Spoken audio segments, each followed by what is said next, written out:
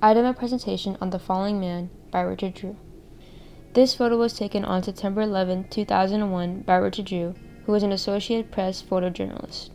Richard Drew was on the job as a photojournalist and had taken an express subway from Times Square to Chambers Street to get to where the World Trade Center was to capture everything that was happening after the planes had crashed into both of the towers. Him and an EMT noticed workers, around 200 people, jumping out of the upper floors of the North Tower to escape the fire and smoke, and he instinctively started capturing with his camera a burst of photos of one man falling.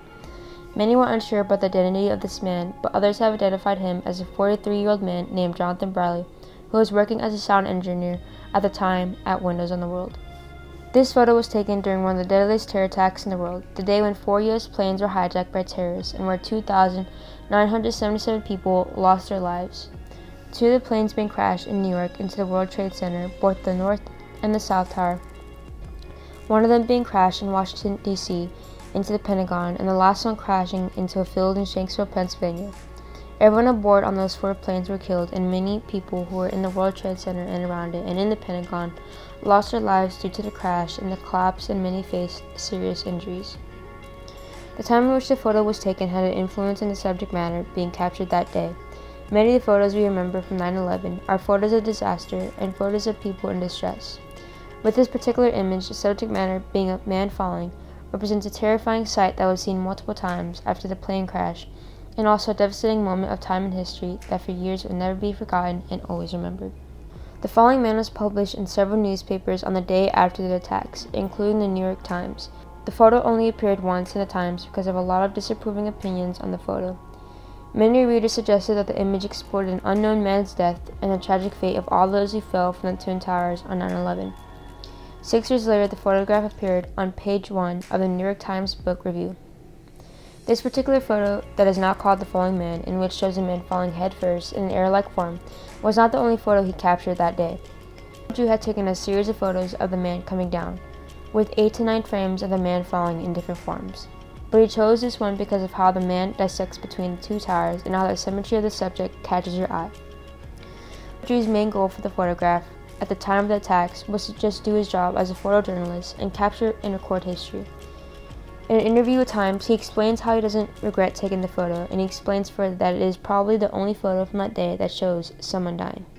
He believes that this image was not widely published because of how quiet the picture is, and how the picture being quiet created such a big shock and personal impact to those who viewed it. From the same era compared to other photos, the subject matter in The Falling Man does not capture blood or violence. It is a quiet image while showing someone dying. Other photos of history pertaining to disasters or to conflict captured in this era show visibly the destruction, the violence, and the terror.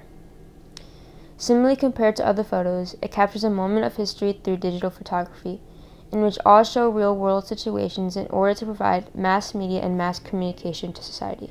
As a photojournalist, his motives are to capture major events such as 9/11 to document history.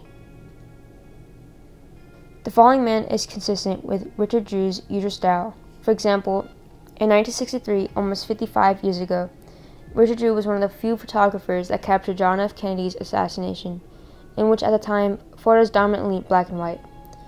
Richard Drew had been a photojournalist for 40 years and has experienced the eras of transition from black and white photos to color photos to digital photos.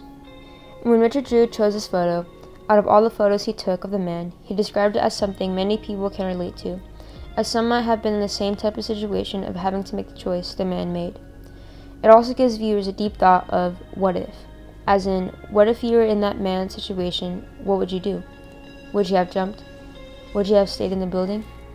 The picture has the ability to give you emotions the man may have felt in that moment, and the ability to give you thoughts that the man may have been thinking. You maybe couldn't imagine yourself being in that situation, but at the end of the day, anything could happen. This photo brought me overwhelming feelings of grief and anxiety, thinking about the terror, stress, and sorrow that man felt. I also began to think about his family and his future. He didn't know that was the decision he was going to make that day when he woke up that morning. With that thought, it makes me appreciate each second of life I get to live and each second I get to spend time with my loved ones.